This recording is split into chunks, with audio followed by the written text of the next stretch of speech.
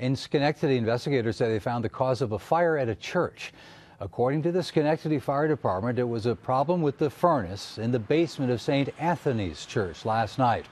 Several people were inside when it began. They got out, we're told, with the help of firefighters. 3 people were taken to the hospital for smoke inhalation. The damage was contained to the basement and parts of the first floor. The building is okay, aside from the repairs it'll need.